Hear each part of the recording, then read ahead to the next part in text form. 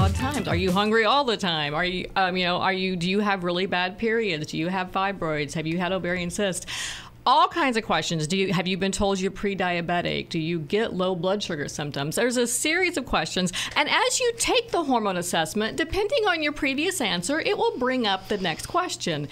At the end of this assessment, we can pretty much tell, are you estrogen dominant? Meaning your estrogen levels may be hanging out. They may even be lowering. I'm heading into menopause, but I'm having hot flashes. How am I estrogen dominant? Well, your progesterone has just been stolen over the last number of years with dealing with kids and husbands and bosses and traffic and the news and the stresses of life to keep us alive by making cortisol. We were talking about that stress hormone.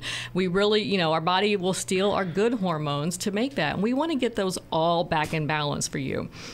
So our program really does, we focus on relaxation as well as part of the program. We want to really get in there and take care of your insulin, your cortisol, and your progesterone. These are the hormones that we know that are so involved in weight loss and weight gain, but then we want to control them for weight loss.